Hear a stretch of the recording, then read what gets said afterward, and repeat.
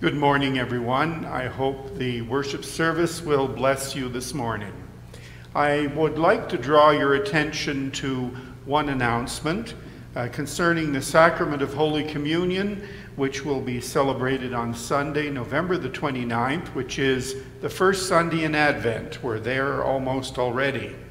And in keeping with our COVID protocols, we won't be able to have communion elements that have been handled by someone else. So if you would be kind enough, if you come that Sunday, to please bring a piece of bread and some grape juice or wine from your own home, in whatever way you feel that you can transport it here. Some people might want to use a grape juice box, for instance. And it is preferred that it be grape juice because it represents the blood of Christ, or red wine. But if not, whatever you're able to bring, and everyone will remain seated for communion, and I'll ask everyone when to partake. So if you would please read that announcement over for communion on Sunday, November the 29th, the first Sunday in Advent. Thank you.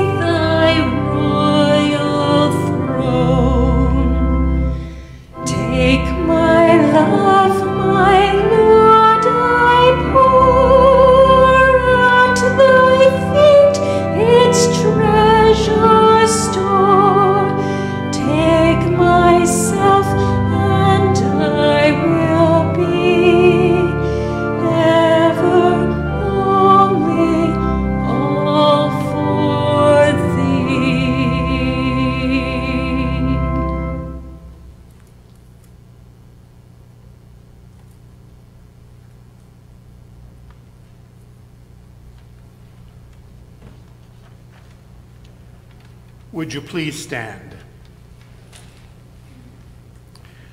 The peace of our Lord Jesus Christ be with you all. God, who gives us every good gift, we praise you.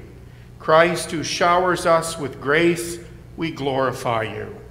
Holy Spirit, who strengthens and inspires us, we worship you. Let us pray. Transforming God, you take the night and give us day. You take our strife and give us peace.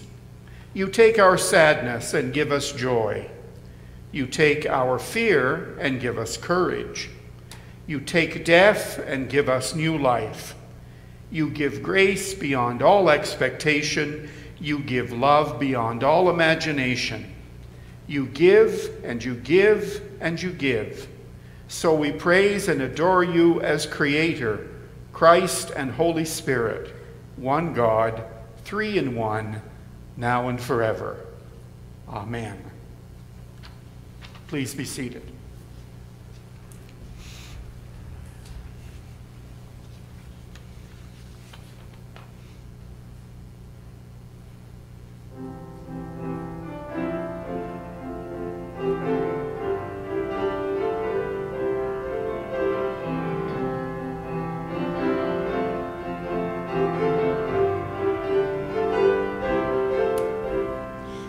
Let us talents and tongues employ, reaching out with a shout of joy. Bread is broken, the wine is poured, Christ is spoken and seen and heard. Jesus lives again, earth can breathe again, pass the word around, loaves abound. Jesus lives again, earth can breathe again, pass the word around, loves abound. Christ is able to make us one.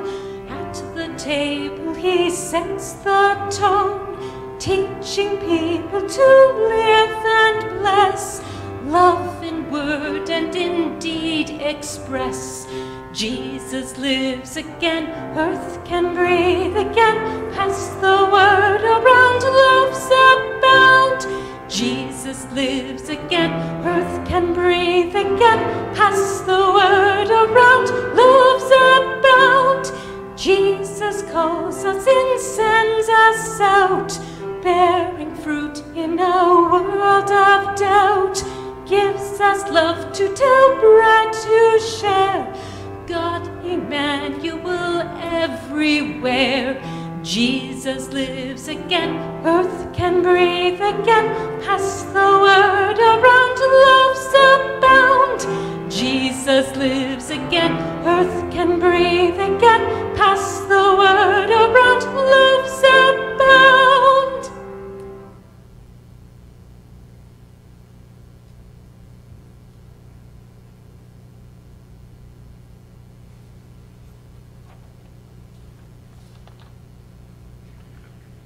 Prayer of confession. Let us pray. Compassionate and giving God, you have given us so much, but we have wasted your gifts. We have failed to use what you have given us for our own good and the good of others. We have filled our days with things that do not matter. We have expended our energy on tasks that lead nowhere. We seek simple answers to complex issues. We refuse to sacrifice our personal comfort for a higher goal. Forgive us, O Lord. By your Holy Spirit, inspire us to reach higher and dig deeper. Through Christ our Savior, we pray. Amen. Neither death nor life, nor things present, nor things to come, can separate us from the love of God. When we repent, our sin does not separate us from God. In Christ you are forgiven. Amen.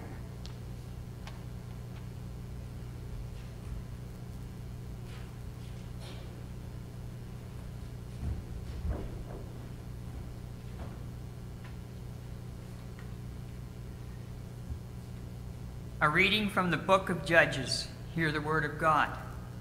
The Israelites again did what was evil in the sight of the Lord, after he had died. So the Lord sold him into the hand of King Jabin of Canaan, who reigned in Hazor. The commander of his army was Sisera, who lived in Harosheth Ha-Goim. Then the Israelites cried out to the Lord for help, for he had 900 chariots of iron and had oppressed the Israelites cruelly for 20 years.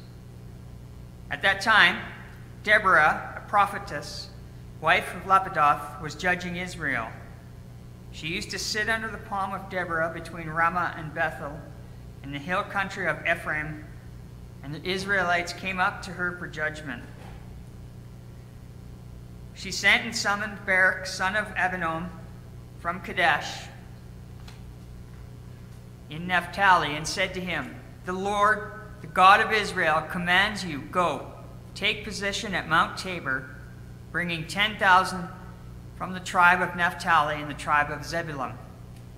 I will draw out Sisera, the general of Jabin's army, to meet you by the Wadi Kishon with his chariots and his troops, and I will give him into your hand."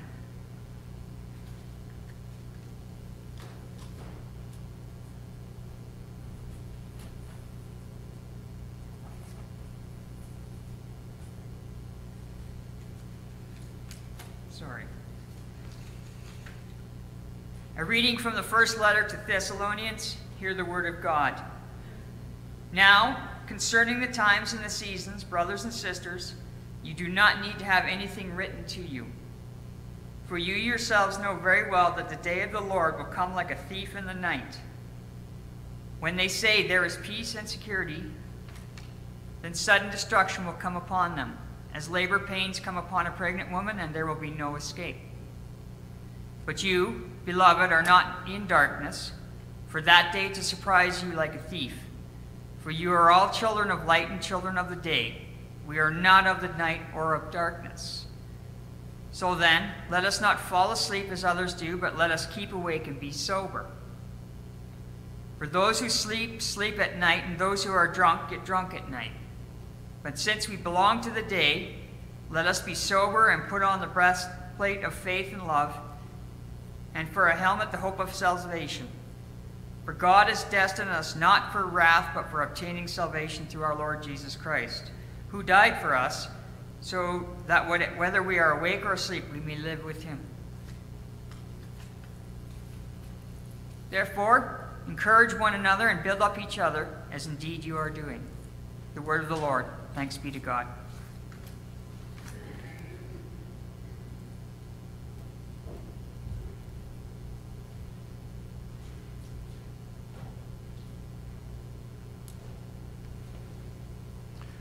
A reading from the Gospel of Matthew.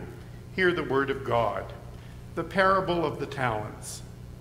Jesus said, "For it is as if a man, going on a journey, summoned his slaves and entrusted his property to them. To one he gave 5 talents, to another 2, to another 1, to each one according to his ability. Then he went away. The one who had received the 5 talents went off at once and traded with them and made 5 more talents. In the same way, the one who had the 2 talents made 2 more talents. But the one who had received the 1 talent went off and dug a hole in the ground and hid his master's money. After a long time, the master of those slaves came and settled accounts with them. The one who had received the 5 talents came forward, bringing 5 more talents, saying, 'Master, you handed over to me 5 talents. See, I have made 5 more talents.' His master said to him, 'Well done, good and trustworthy slave. You have been trustworthy in a few things. I will put you in charge of many things. Enter into the joy of your master.' And the one with the 2 talents also came forward, saying, 'Master, you handed over to me 2 talents. See, I have made 2 more talents.' His master said to him, 'Well done, good and trustworthy slave. You've been trustworthy in a few things. I will put you in charge of many things. Enter into the joy of your master." Then the one who had received the 1 talent also came forward, saying, "Master, I knew you were a harsh man, reaping where you did not sow and gathering where you did not scatter seed. So I was afraid, and I went and hid your talent in the ground. Here you have what is yours." But his master replied, "You wicked and lazy slave. You knew, did you, that I reap where I did not sow, and I gather where I did not scatter? Then you ought to have invested my money with the bankers, and on my return I would have received what was my own with interest. So take the talent from him and give it to the one with the 10 talents. For to all those who have, more will be given, and they will have an abundance. But from those who have nothing, even what they have will be taken away.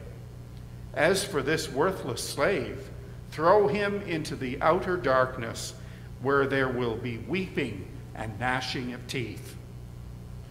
The gospel of Christ. Praise to you, Lord Jesus Christ. Let us pray. O Lord, may the words of my mouth and the meditations of all our hearts be acceptable in your sight, O Lord, our strength and our Redeemer. Amen. The late actor Katharine Hepburn was known for her witty sayings. She once said, "Life is hard. After all, it kills you." And she also said, "Old age is not for sissies." Katharine Hepburn was a woman who tried to face life without fear. The saddest and the least productive emotion in life is fear.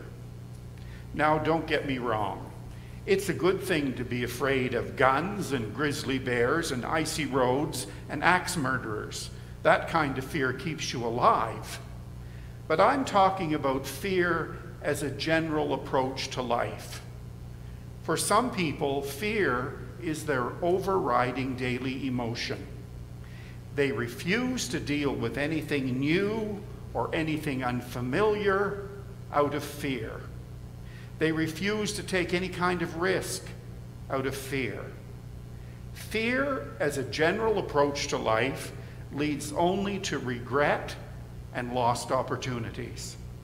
It also leads to a very selfish life where one is focused primarily on oneself and one's security. In our gospel lesson for this morning, the parable of the talents, this word jumps out at me: fear. Another word that jumps out at me is entrust. A man entrusted his slaves with his money. Jesus said, "A man going on a journey summoned his slaves and entrusted his property to them." The property in the parable is referred to as talents, and a talent in the ancient world was a weight of gold or silver or copper. The slave to whom the master entrusted 5 talents invested the money and made 5 more talents. The slave to whom the master had entrusted 2 talents invested the money and made 2 more talents.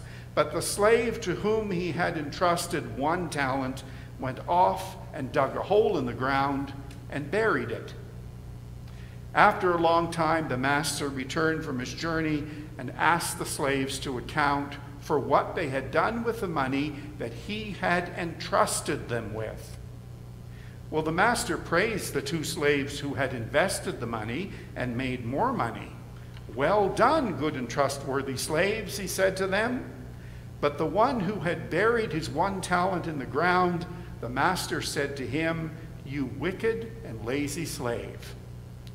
Now, why did the master praise those who had invested the money and made more money and criticize the one who saved the money? Is this parable an endorsement of those who play the stock market and an indictment of those who choose to save their money? No, I think the message of the parable hinges on the two words, fear and entrust. I think that we can assume that the master in the parable represents God, and the slaves represent us, God's servants. The master entrusted the slaves with his money. God entrusts us with many, many things. He created this beautiful world and entrusts us to look after it.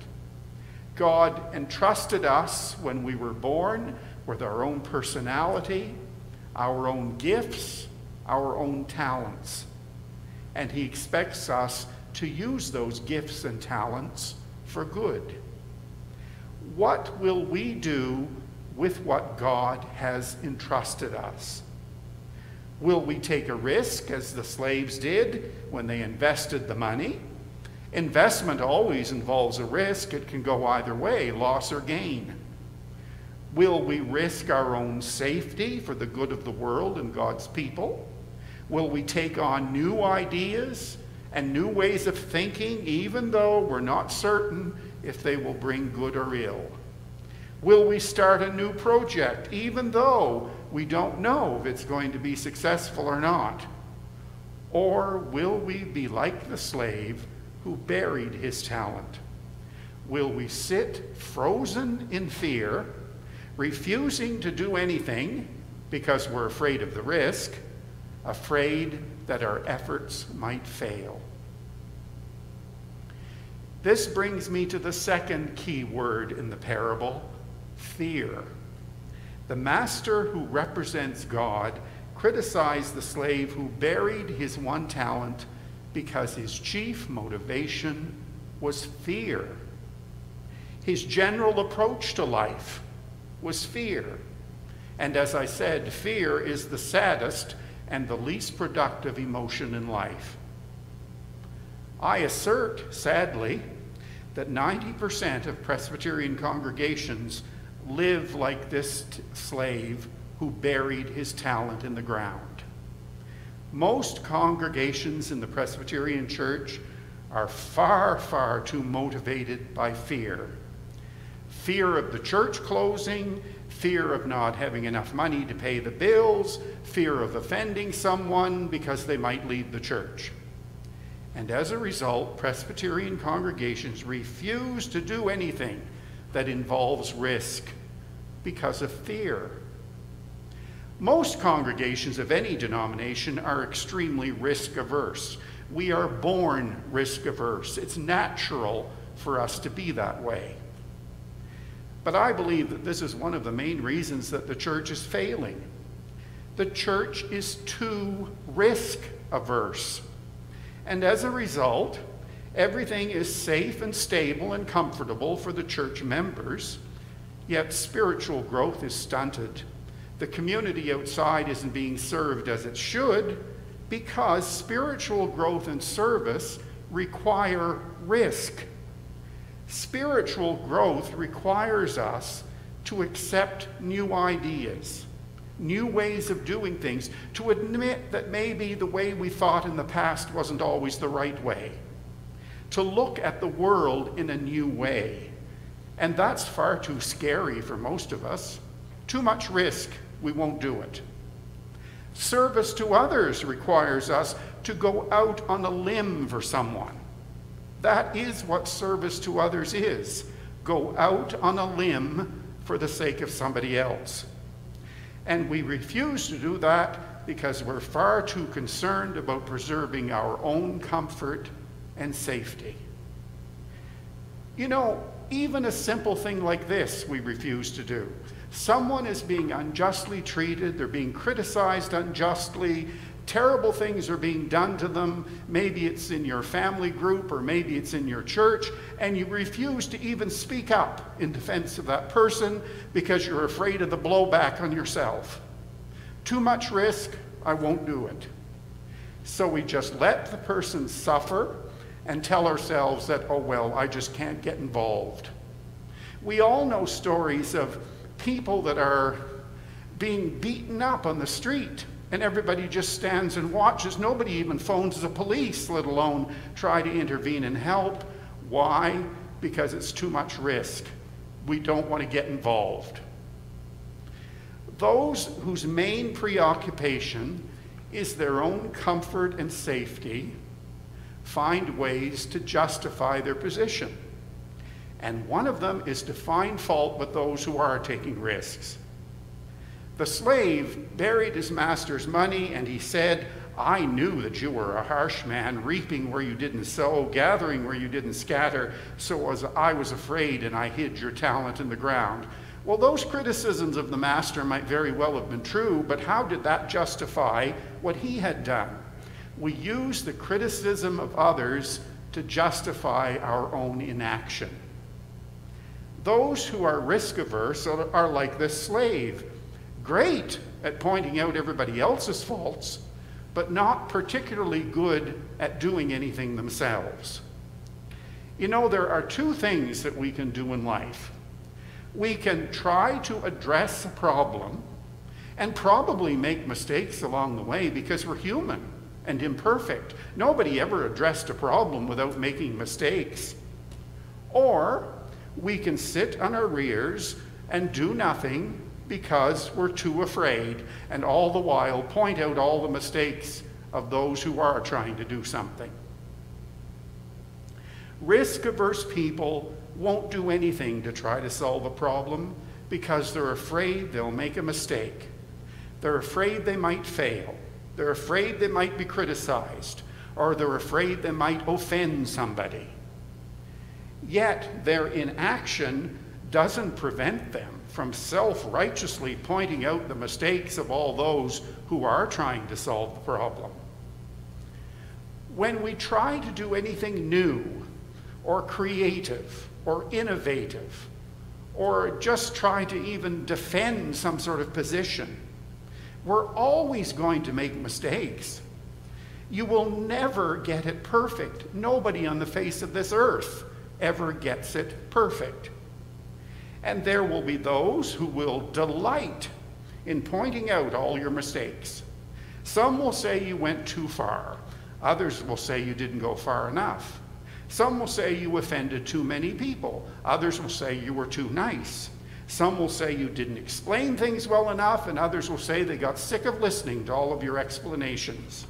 If you really listened to the criticisms that are leveled at you when you try to do something, you would think that you were two people, because one person will say one thing about you and the other will say the exact opposite.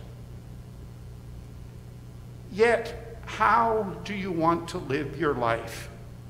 Do you want to play it safe, take no risks, and have a comfortable and secure life, but not accomplish a heck of a lot? Or do you want to take risks, try to do something? Maybe you'll succeed, maybe you'll fail, but you made your life mean something because you tried. And even if you fail, you've still accomplished something. You've advanced things, for you've taught other people how to address the problem, and they can take up where you left off and maybe do better than you did. Besides, what are the backseat drivers and the armchair critics going to do with their lives if there isn't somebody beside them making mistakes?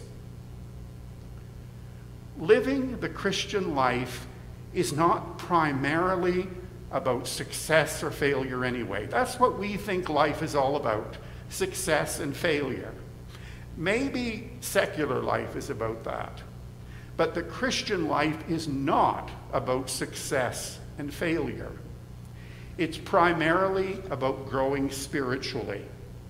It's about growing closer to Christ. And making mistakes and failing are one of the chief ways that we grow spiritually and grow closer to Christ. The master who praised the slaves who had invested the money and made more money, I think he would have praised them just as much if they'd lost every cent of the money. Because it wasn't about making money, that wasn't the point. The point is taking a risk. Now, I've taken a lot of risks in my life as a minister, especially in the blunt things that I've said in sermons and some of the things that I've done. And I've often been told that I was a reckless fool. How naive are you? Didn't you know that was all going to blow back on you? Well, of course I knew it might. Sometimes my risks produced good results. Sometimes they produced no results. In fact, it seems to me that most of the time it didn't produce anything. But God sees what I don't see. I don't know what's in other people's hearts. Maybe it accomplished more than I think it did. And other times, my risks produced bad results. Yet I've learned something valuable from every experience. I grew spiritually from every experience. I can also say that I tried to do something even when my attempt was not a particularly good one. I believe it is better to have tried and failed than to do nothing at all. It comes down to what you want your life to be and what you want your church to be. Do you want to avoid risk and accomplish nothing in life except to make your life comfortable and safe? Is that what you want out of your life? Or do you want to embrace risk, succeed, and sometimes fail, sometimes accomplish nothing, but through it all, to have served God's people and to have grown as his disciple? Amen.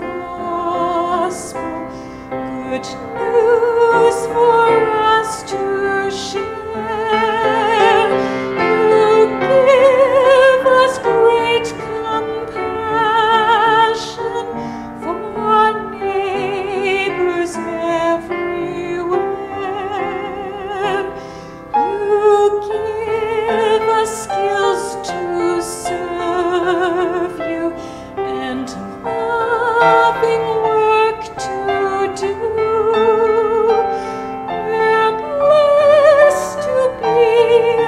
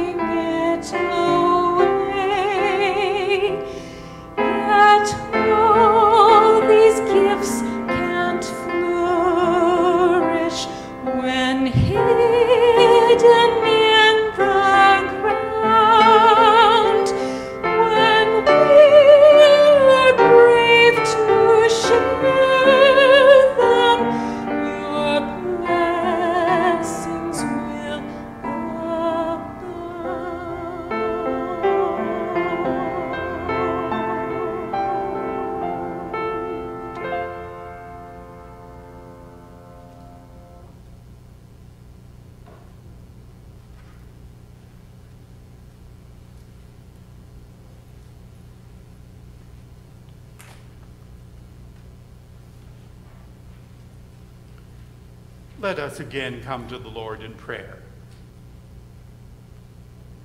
Creator God, how fearfully and wonderfully made are we.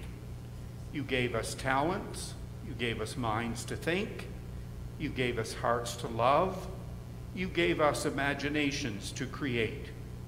We thank you for the immense potential you created in us. Teach us, inspire us to use it for good. Hear us now as we pray for your children everywhere.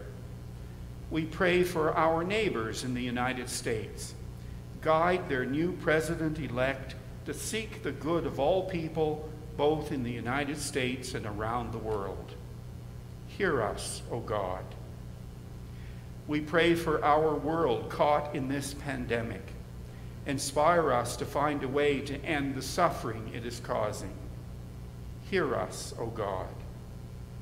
We pray for your church throughout the world. Help it to be less risk-averse and more willing to go out on a limb for the good of others. Hear us, O God. We pray for police forces throughout the world.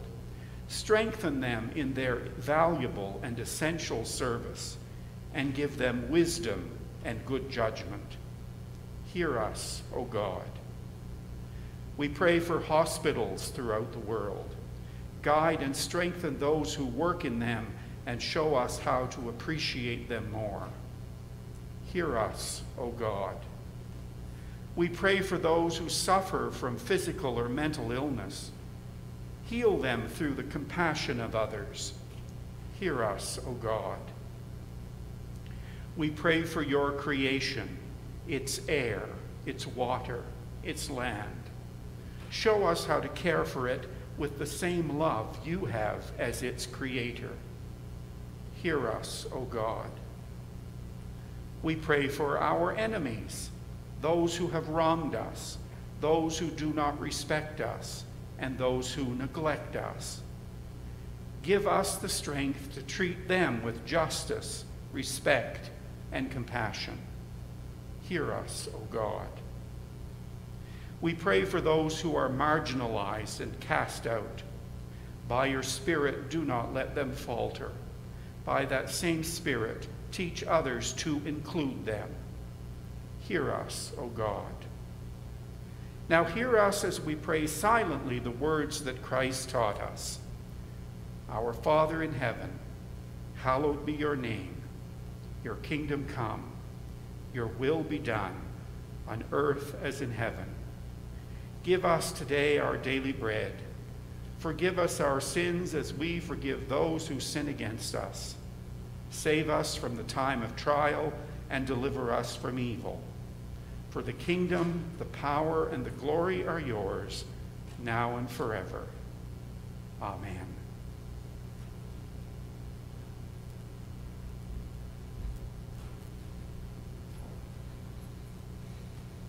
Would you please stand?